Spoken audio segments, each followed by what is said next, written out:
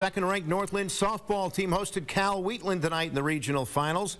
There was a nice tailwind for the big bat Lynx. Jersey Peyton got things started in the first as she launches one over the fence. Two-run jack to put the Lynx on the board. With a runner on in the fourth, Skylar Benish with the deep ball gets another home run for the home team. The junior finishes this one early in the second, her second of the night in the sixth inning. North Linn wins 17-7. Big congrats to all the teams headed to state.